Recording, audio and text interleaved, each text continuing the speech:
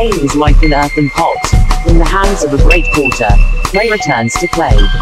Arise in the land of the living. YAKUBIBanabantu production.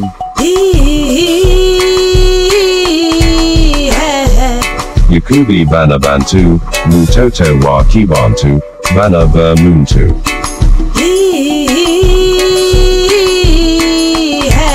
Bana Muntu.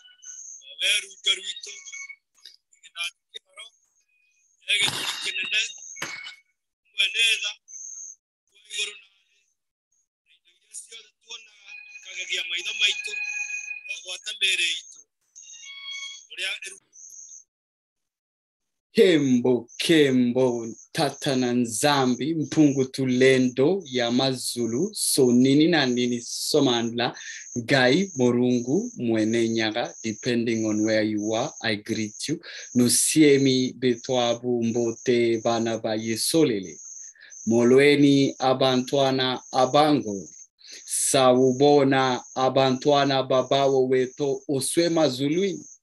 Muriega shiana shiangai na kenda moyo. Mpo salama watoto wa Mungu. Yes, it's that time we sit and rightly divide the word of truth. We continue to break down the Bantu, Kingipiti connection vis-a-vis Akhenaten and the royals in what was known as Egypt. The truth has never needed defending. It will always defend itself. So I urge you, do your research. Do not take everything I say to be the truth, but I guarantee you, you will arrive to a similar conclusions. THAAYU.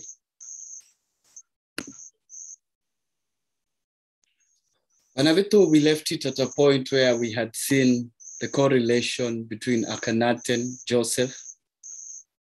Now we are going to look at this character called King Menes. He was one of the regents in Kingipiti. And in around 3100 BC, King Menes moved north from the south of Egypt. We all know what is south of Egypt. Probably from an area that is today East Africa, and conquered the Delta. Before this conquest, Kingipiti was not a single state, but two independent nations known as Upper and Lower Egypt. The hieroglyph that identifies this has a mad fish, signifying that he was the great fish conqueror of all of Kingipiti.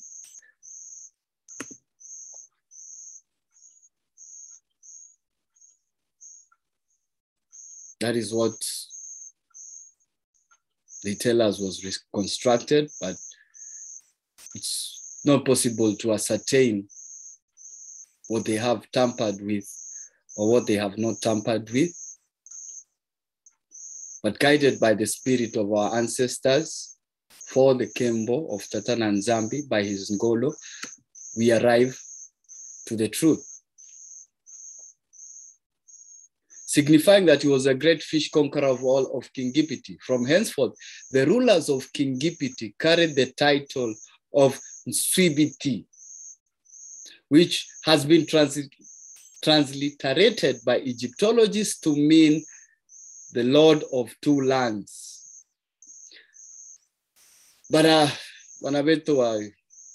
tend to have a different point of view for reasons best known to me. It is likely that the great fish that the first Egyptian word, nsui,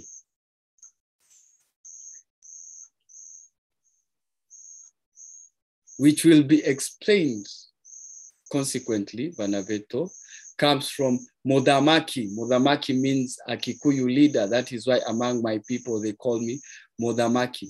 This noun Modamaki is a compound word, and the prefix mu, as in muntu, denotes something with a spirit, like a mundu, and a mote, a tree, person and tree respectively. The term Modamaki was reserved for leaders of sections of the Agikoyo or leaders of war councils.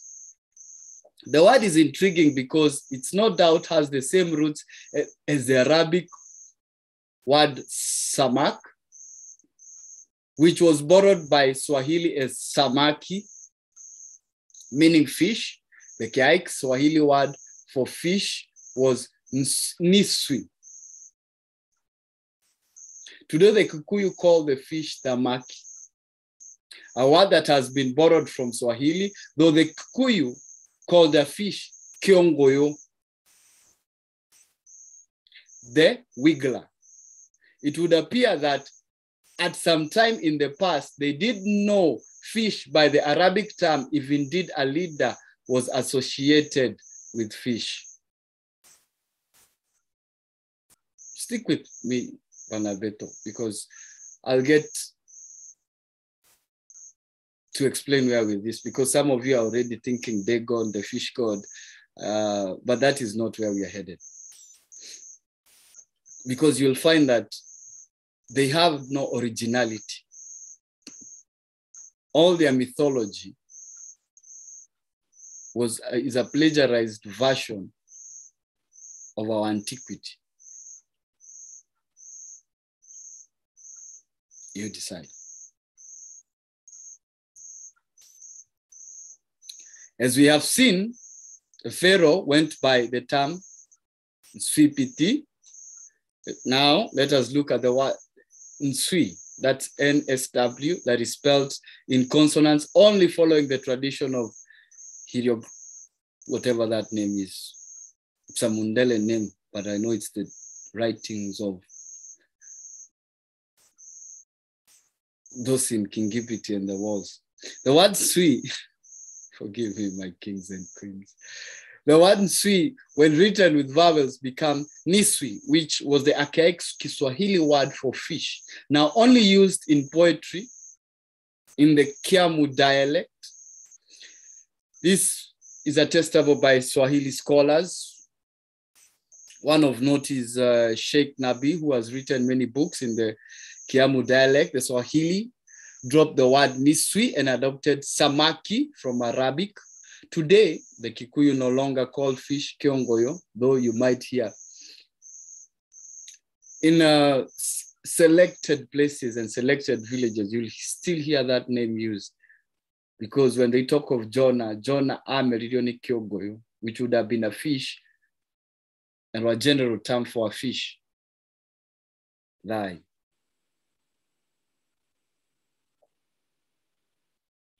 They have also adopted the Arabic term samak, which they render as tamaki, due to the lack of the phenom S in the Kikuyu phonology. It would appear that the fish meaning was lost in antiquity, but the word was retained to mean the great fish leader. Later, with the coming of colonialism and free trade, the original meaning was regained. In the esoteric book, Exodus 17:15, NGAI is referred to as, quote unquote, Jehovah Nissi. There is every reason to believe that the Nissi in Exodus is the Nsui of the Pharaoh Menes. In the Pharaoh Menes, the Nsui in the Pharaoh Menes have the same root.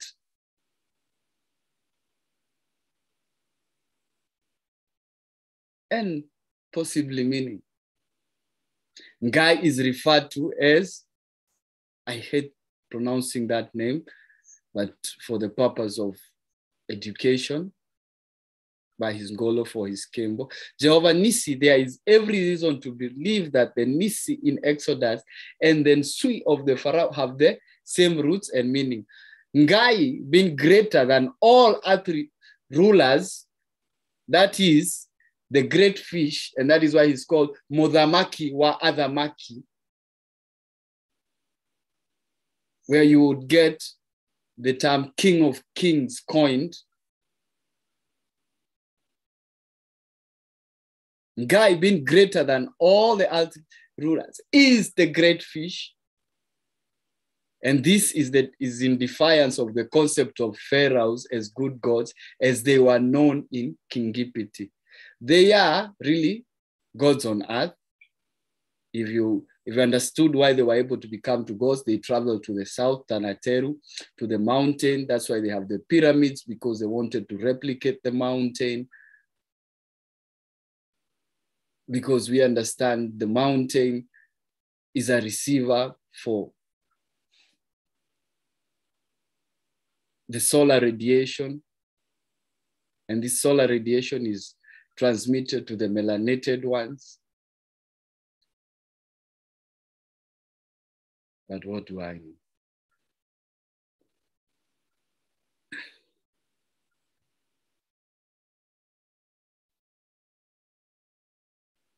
So, any firm believer in the true creator, the NGAI or the Mogai, would rather transfer those honors as the Habiru did. You see, they would, because when in Kingipiti, they referred to their rulers as gods. But when we arrived in Kingipiti, because of their tongue, we would not ascribe the honors of the creator to their human rulers, the pharaohs. Because this is the thing about Abantwana Abangone. No matter how many circles you'll take them, they will always try to associate their creator with the understanding of what they have, cognitive dissonance. And that's how it comes to play, centuries in the making. The term Niswi was more likely an export commodity from Kingipiti to the Negev, to the West, and to all that, ascribing the one who wanted to be like the Most High, who put in his name there, and taking the title of the great ruler, who the Bantu would not ascribe to an earthly pharaoh, because they understood there was only one Somandla, and that is the creator, Ngai Murungu, MWENE NYAGA, so NINI na NINI SOMANDLA, our TATA, utata weto oswe mazuluini, utata wa bakoko beto, Gai Wamai the Maito, the mighty one of our fathers, died. So in the consonant, Niswi and Mudhamaki have the same semantic field of a venerated leader, a Somandla, who is associated with fish.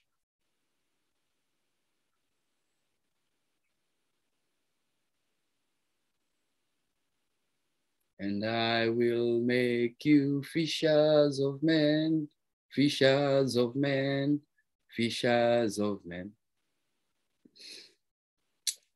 As stated earlier, fish is called Kyongoyo in the Agikoyo tongue, and Ikoyo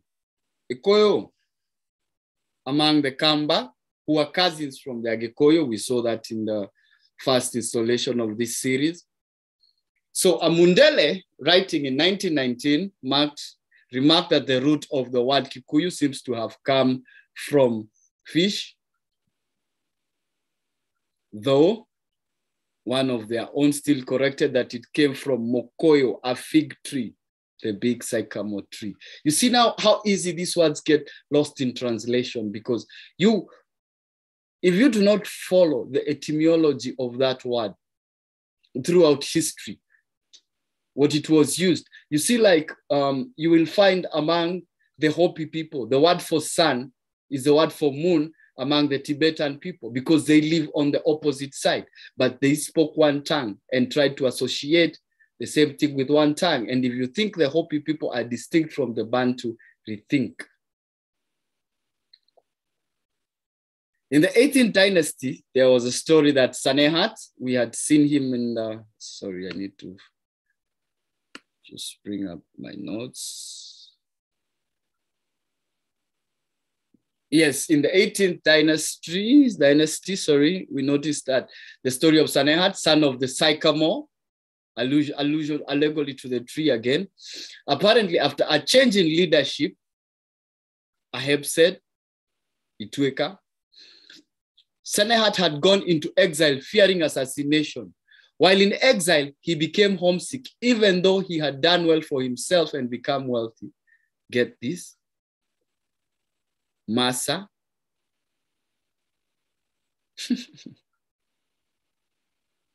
was the king of Kush.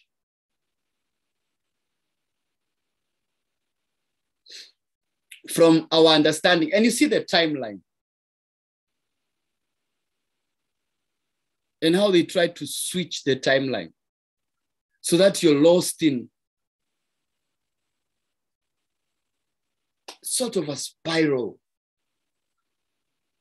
a rabbit hole, a self-defeating rabbit hole. But without the knowledge and the guidance of the ancestors, you cannot connect this. Verily, I say unto you, kings and queens of his Sorele. From my understanding in the Kikuyu mythology, the founder of the Agikoyo tribe was called Gikoyo, which translates to the great sycamore tree. In the article, Akhenaten and the Agikoyo, it has been theorized that Akhenaten, who was Pharaoh, had a strong connection with the Agikoyo. We connected that with Joseph. You see, some of these are I extract this information from their historical books and connect it with the information on the land and the wisdom of the ancestors. And that's why it's able to flow like that. But you will not find any of this particular information in one particular book.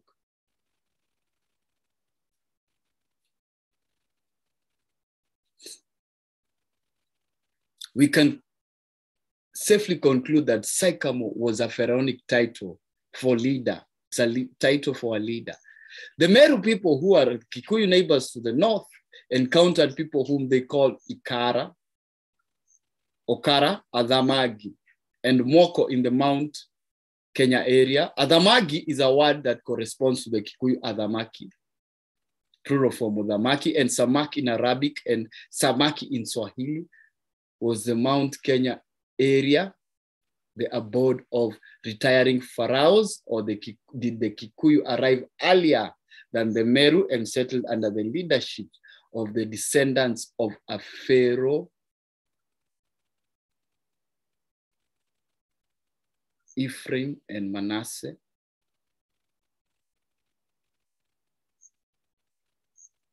But what do I know? Do the research. Who, like Sanehat, were sons of the sycamore, Amokoyo?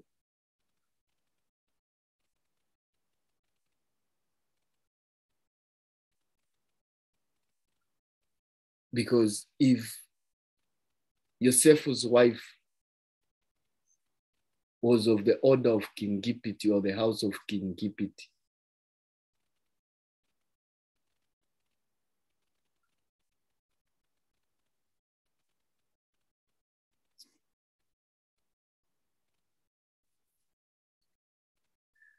obviously occurring much earlier than the reign of Menes in 3100 BC, because a great ruler was also associated with the sycamore tree. We see here a semantic shift where the word sycamore in Kikuyu Mokoyo is also associated with fish, kiongoyo, enter, dagon. Kiongoyo, ikoyo in Kamba. This has caused confusion amongst early scholars, some of whom, like Sir Harry Johnston, thought that the Kikuyu derive the name from the word fish. But actually, Mothamaki comes from, and my Kikuyu kings and queens help royals in the four corners understand this. Lie.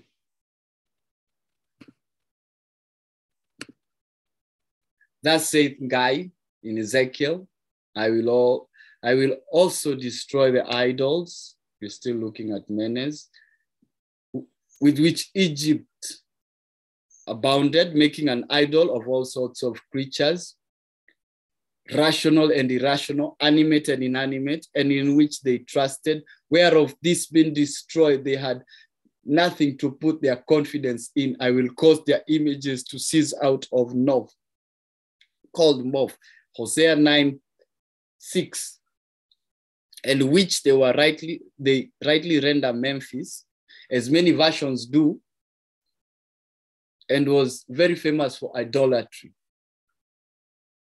Here stood the temple of Serapis and the temple of other idols.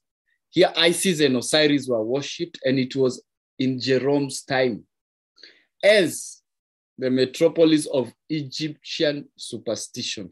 But hold this thought. There are two separate areas. There's King Gipiti of Kush, and there's Egypt of Babylon. Now, what the Mundele did was to try to merge a city. There will be a clip at the end of this video.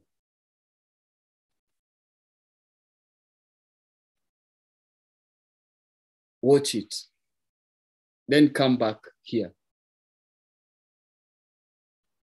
and it will make sense, because breaking it down involves stepping on some toes I'm not ready to step on for now. I will cause their images to cease out of North, called Moth, and which they rightly render Memphis, as many versions do here, and was very famous for idolatry. Here stood the temple of Serapis and the temple of other idols. Here Isis and Osiris were worshipped, and it was in Jerome's time,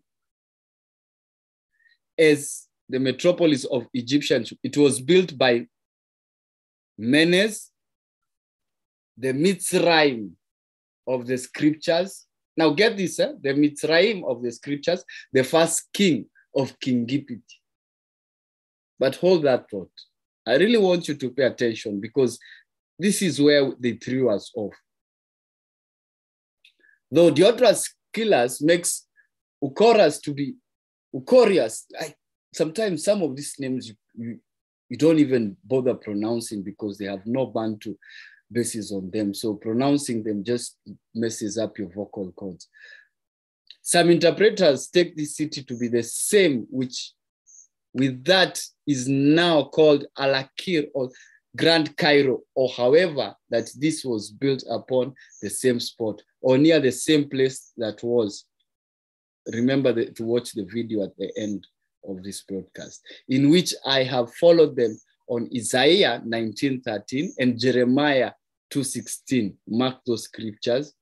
I wish, for purposes of time, I will not be going into them. Whereas Cairo stands right over against old Memphis, the Nile being between them. On the east side of it, and Memphis on the west. Catch that. On the east, and then Memphis in the west. As it's clear from Herodotus and from the charts of Dr. Shaw and Mr. Norden, who observe that some take the place of it to have been where a village now stands. Dr. Shaw calls Geza and Mr. Norden Gize, and there shall be no more a prince in the land of King Gibiti. But watch this, Banabeto. Ezekiel 29:3. My river is my own, I have made it myself. Egypt does not exist. That is a concept we have in our minds, which we call Egypt. It describes the reality only to a limited degree. Indeed, Egypt exists, King Gibiti, even less than when we would expect. In that, our concept of the land has been so twisted by the faulty chronology, the time chronology, we imagine that its ancient culture just suddenly coalesced out of the Stone Age, essentially fully formed like wisdom from the brow of a storm god. Repetition has made such an idea acceptable: cognitive dissonance, fear-based mind conditioning, inception at conception, inception at birth. They have so many systems to keep us in this loop. But if we consider the subtleties, we see how unlikely, how far-fetched such a scenario is. And we are looking at this, Banabeto, because in disseminating the truth, we go deep. The name Egypt is first found in Linabi script at the Minoan stronghold of Knossos on Crete. After the non-existent Dark Age, we have no proof of this Dark Age of Greece, supposedly separated by 5 centuries, the heroic age of the Mysians from the archaic age of the tyrants of the Ionians. Egypt is next found in Homer's Odyssey. Now, these are books by the Mundele. They are literature. Yes, we break it down. We go and take the battle to their lies. The name is thought to derive from Hikupta. Ptah. For those in the Kemetic science understand Ptah, the mansion of Ka. You remember Superman? Kal-El? Ka of Ptah. He's known by many titles, but the attributes remain the same. Let those with ears hear, let those with understanding understand. The only thing that was objected was idolatry, trying to construct your understanding, trying to create the creator, trying to box, as we have always done, trying to box the creator into according to our understanding, because that is what the calcified pineal gland does, tries to do put title to that of which has no title. Thy, the NGAI, thy. A name for Memphis. Remember Memphis? The West? Capital of Lower Northern Egypt. There's talk of the North and there's talk of King Gibiti. Memphis itself was the name of the pyramid of Pepi I of Dynasty 6 and indicated the city as well. It means established as goodly and is used in the Bible, Hosea 9:6 and Isaiah 9:13, to stand for all of King Gibiti. You see, there's a clear distinction here. The name Memphis itself was the name of the pyramid of Pepi of the dynasty. I'm not even going to bother what dynasty that. And indicated the city as well. It means established as goodly and is used in the Bible. Hosea 9:6 and Isaiah 19:13 to stand for all of Egypt. One place becomes the entire region. There's a city known for idolatry. And watch this. The Bible implies that Mitzrayim, son of Ham, the Hamites, Nottingham, Southampton, Hamburg,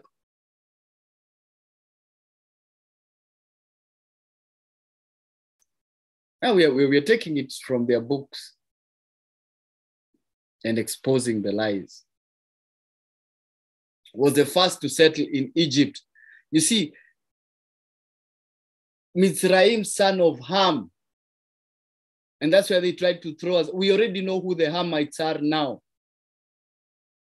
Was the first to settle in Egypt, specifically the northern region of the Delta. Mitzrayim became the biblical name for King Gipiti. Illusion of inclusion has always been their play. They'll always to try and associate themselves with that of which is not of themselves. Even in describing people of that land who are not descended from Mitzrayim, you see?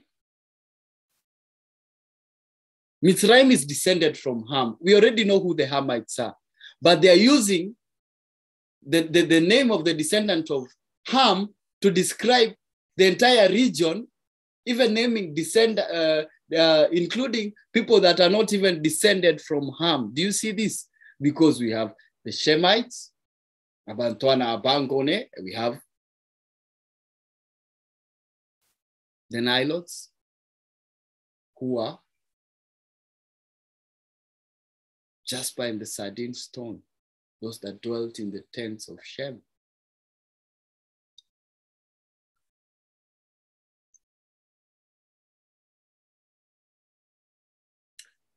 Even in describing people of the land who are not descended from Mitzrayim, but Mitzrayim was not the name which the ancient Egyptians called themselves. Forms of these words have not been found in Egyptian texts, but are found in non-biblical texts in the 19th and the 14th century. That is only 200 years after the Hyksos domination. Boom! We know who the Hyksos were.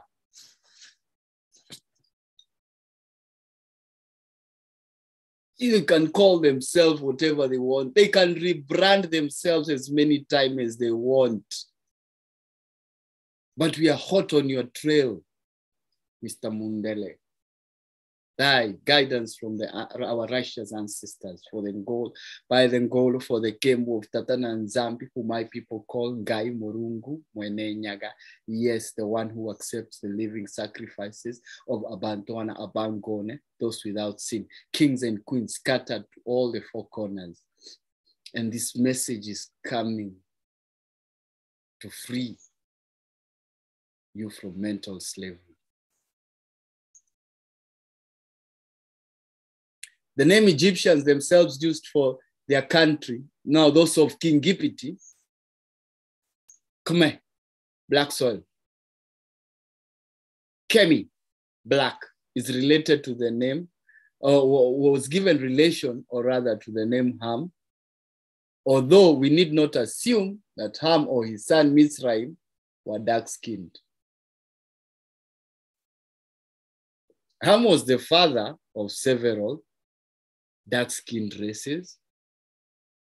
His son Cush was the father of the Negro Ethiopians. His son Put of the dark-skinned Somalians.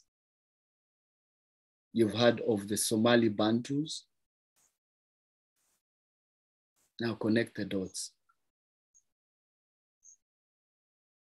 And his descendants through Canaan seems to have been quite dark-skinned, as we will see in the days of brass and iron.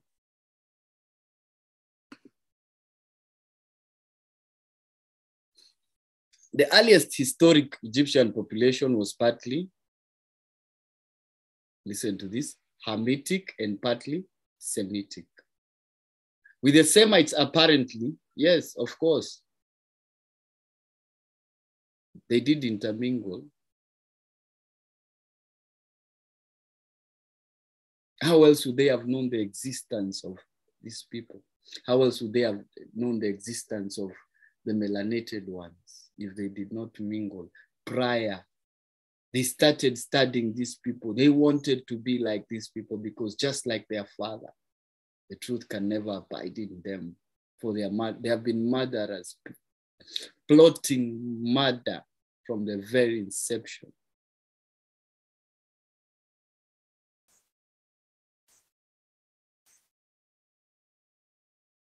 The earliest historic Kingipiti population was partly Hamitic and partly Semitic, and the Semites apparently been the dominant language group as we have been.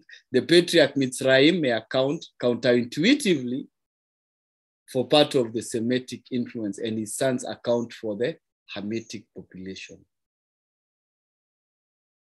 Now you see the people in that region.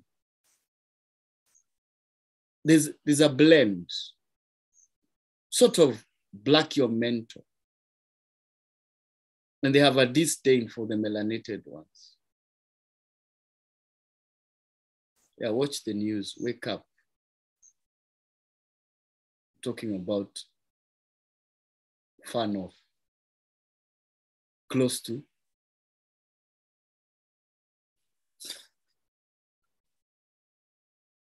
the 1884 conference perpetrators.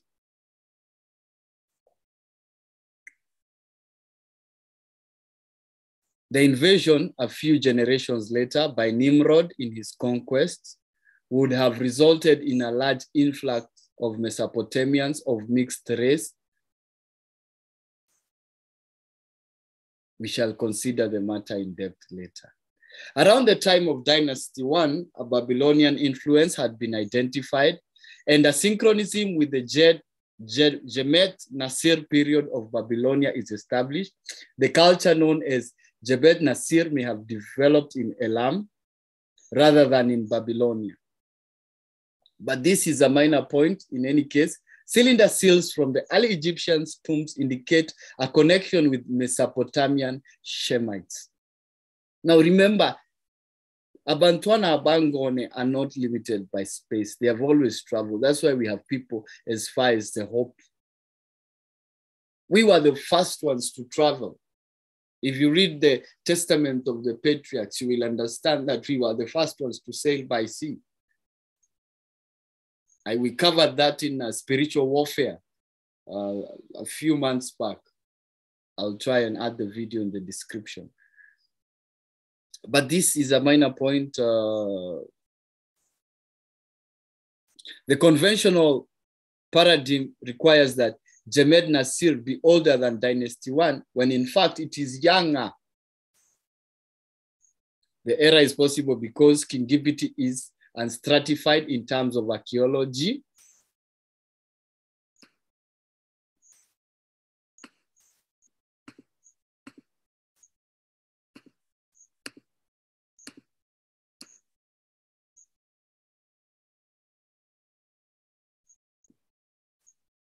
In Egypt, during the immediate post-Babel period, we find three significant names: Mitzrayim, Menes, and Nama. Now, we know Josephus was a liar and influenced a lot by the Ptolemaic period, and he was, excuse my French, a Roman kiss ass. Josephus informs us that from Menes to Solomon was over 1,300 years. Solomon ended his rule in 1931, and 1,300 years earlier is within shouting distance of the year 2192, when the confusion at Babel occurred. The feat is not perfect, Banabeto, but it is only about 40 years off. 40 years, there must have been a Hepsed. which is very close compared to the standard paradigm, which is well over 2,000 years old. The name Israel may derive from matzur, meaning something with hems in. That is a border. Its past may be broken into one who, sir, to enclose, and yam, the sea, one that is enclosed by the sea, one that lives in an island.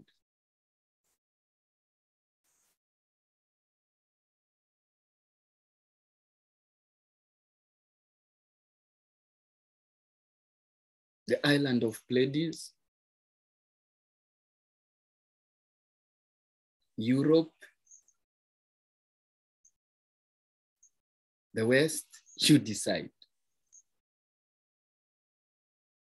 But there's an island.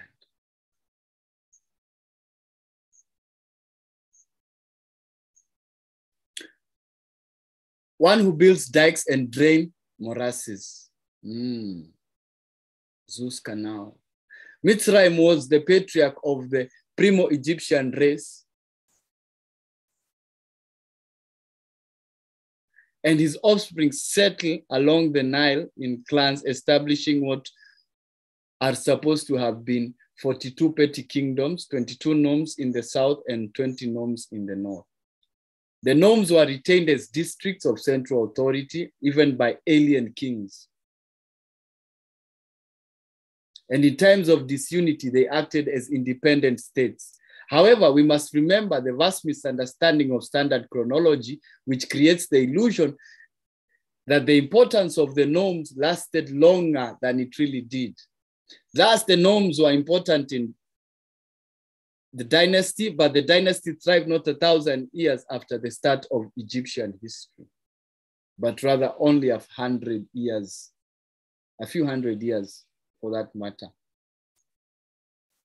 Egypt enters upon the stage of secular history with the mention of King Menes.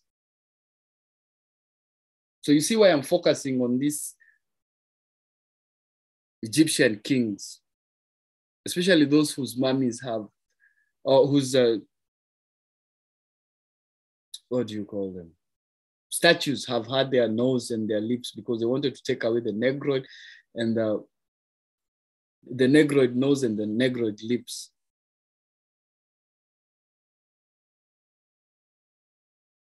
They wanted to cover their tracks.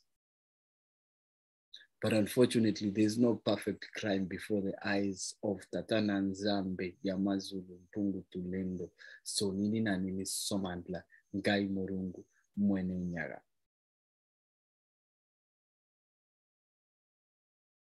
The king of Abydos and the Turin canon give the founder of the dynasty, the first dynasty, as Menes. Manetho says the first dynasty lasted for about 252 years. That is circa 2192 to 1940 BC, and was ruled by demigods and heroes. To the ancient mind, these are the same thing. He gives Menes about 60 years as king, which would have started shortly after the confusion at Babel. It is said that the nomes were tamed and unified by Menes, and he built Memphis as his capital, although Manetho lists him as ruling in Thinis, this near Girga, some 310 miles south of modern Cairo. Menes fought in the eastern desert and elsewhere. And according to Manetho, was killed by a horse-shaped river monster. We need not overextend our imagination if we recognize the hippopotamus. The river horse. In this description, more people are killed by hippos than by lions or crocodiles. Now, it is possible, even likely, that Mitzrayim and Menes are the same person. Just as the Bible gives Mitzrayim as the patriarch of Egypt, Menes is universally affirmed in secular history as the first king of Egypt. Their names seem to describe the same event. Just as Mitzrayim enclosed the sea, Menes means establisher or everlasting, and the thing which is established was, of course, the Nile. Herodotus says that the primo land of Egypt proper, which was lower northern Egypt, was flooded up to Thebes. He says the first man to rule Kingipiti was Min, in whose time the whole country except the district of Thebes was marsh. None of the land below Lake Moris then showed above the water, Goshen. The land was flooded to the foot of the Libyan mountains. Menes diverted the course of the Nile with a strong dike, which was maintained until the days of the Persian pharaohs. Xerxes.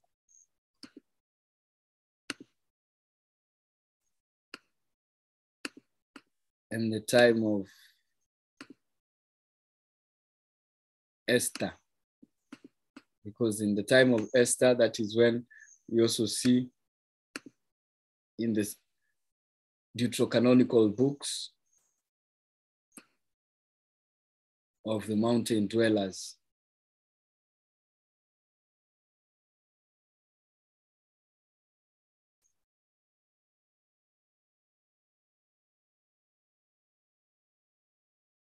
The dike directed the waters to the middle of the valley where Menes built the city of Memphis in the bed of the ancient channel, having set the Nile course.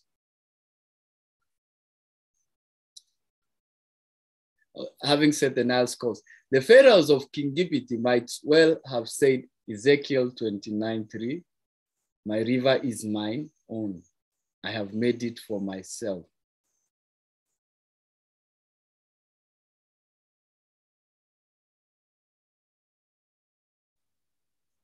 They won't teach you that in history books. And that is why this book, you need a decalcified pineal gland to show you exactly where the deception is, because they want to put in, they want to plagiarize and put in their information. You know, they want to associate themselves with the history of our people.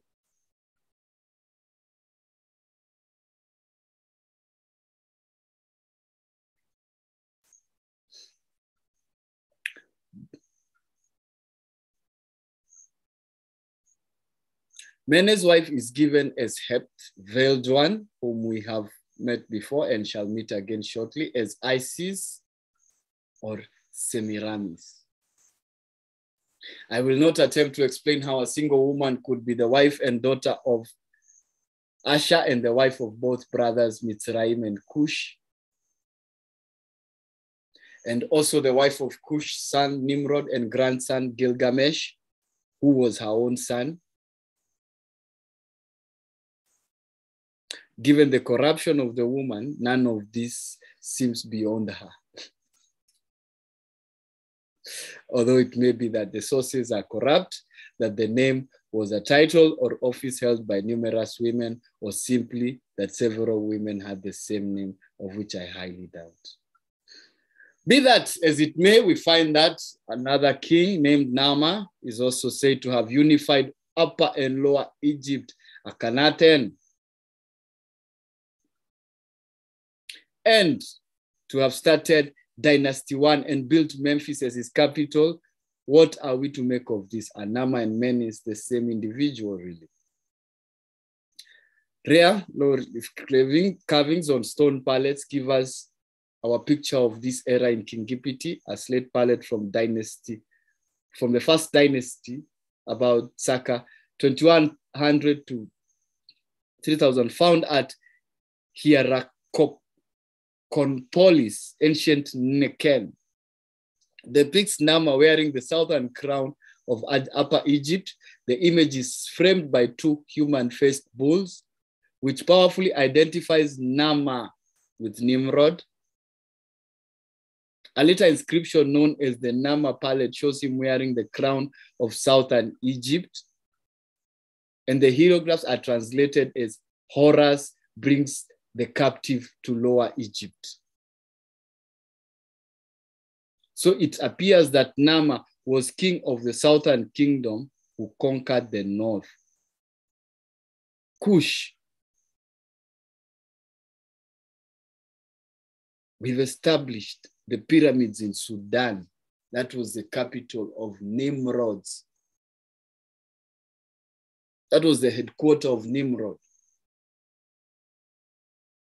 The place is still on the map, Sena.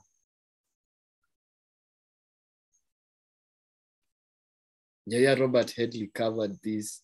I have covered this on Sena in Sudan. The less talked about pyramids in the Sudan.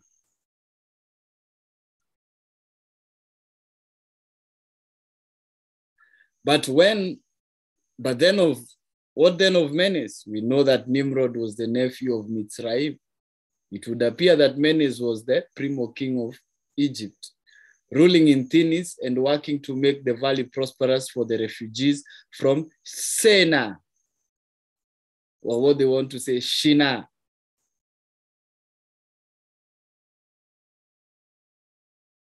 Herodotus tells us that Menes drained the morasses and tamed the land. The distinctive culture, artistic and literary, which so characterized Egypt, were developed at this earliest period, lasting perhaps 60 years. Sometime later, he or his successor was overwhelmed by Nimrod, who invaded from Mesopotamia, intent upon his conquest.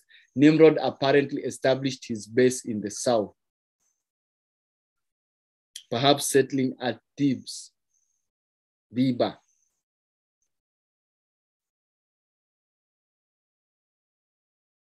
Google that name, Thiba, Thiba.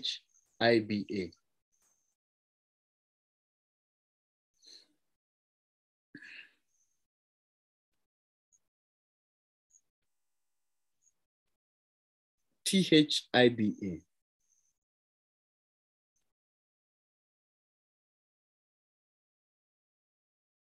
Eventually, he unified the land, adopting Memphis in the north as his new capital. Building in Memphis, it may be said that he built it. I was not there, so I cannot say definitively, but this is what I can say. The unique character of the land of the Nile dictated its political destiny, just as the terrain of Mesopotamia sealed its fate, specifically the physical nature of Egypt, a land that for 500 miles had length but scarcely any breadth, rendered it difficult to rule. Even under the most favorable conditions, a king who delegated control in the norms to powerful local officials courted disaster. The act of unifying Kingipiti was no small task, and holding it together was a monumental chore, beyond the capabilities of many of its kings, as demonstrated by the Nomarch pharaohs of the various dynasties. But Nimrod did conquer because he knew of the north and the south. As would be accepted at this early time of unification, Upper and Southern Egyptian traditions, particularly religious ones, were evidently given greater prominence than those of the north. Apparently, Mizraim, the son of Ham and the grandson of Noah, originally instituted a region involving the name of Seth or Seth, a name closely linked to Shem, but also to serpents.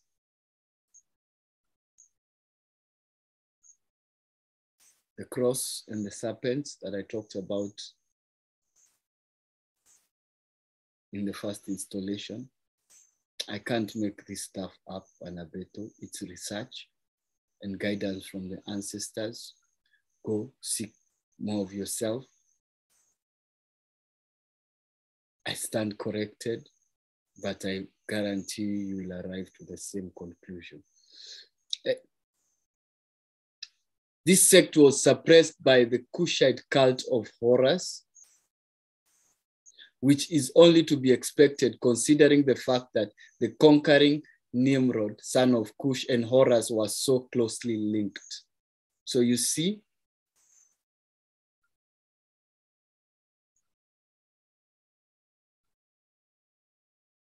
the author of confusion, what he tries to do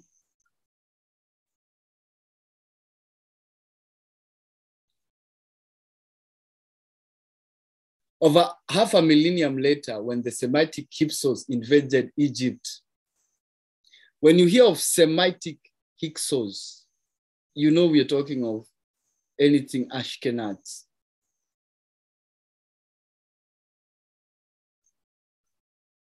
Because the Hyksos and have no association with the Semitic people, Abantu and Abangone. Those of the way of Nsiemi. From all this, we may speculate for the purposes of teaching, for the purposes of understanding, that Mitzrayim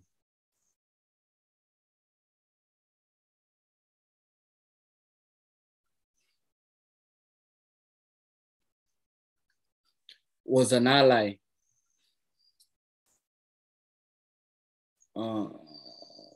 Give me a minute, Banabeto. From all this, we may speculate that Mitzrayim was an ally of Shem as opposed to the apostates of Babel, who had been led by his brother Cush and his nephew Nimrod. On the other hand, Mitzrayim may have worshipped in the same Serpentine cult, and the supplanting of his paganism by that of Nimrod would just be the exchange of one evil for another. You decide. I continue to ask you, Banabeto, Ungubani, who are you?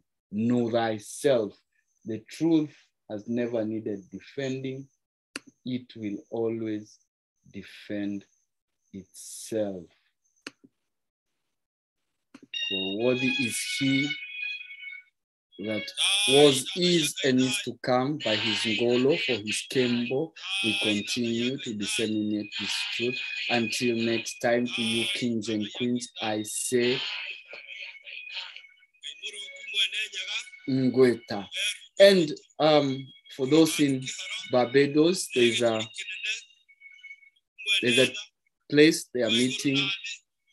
So get in touch if you're in Barbados. There's a group that meets, and they wanted to reach out to any of you that might be watching. THAAYU, Dada Yangai Dai, THAAYU, Dada Yangai Dai. Kirenya Rageveru, Kirowa Taira, Kirowa.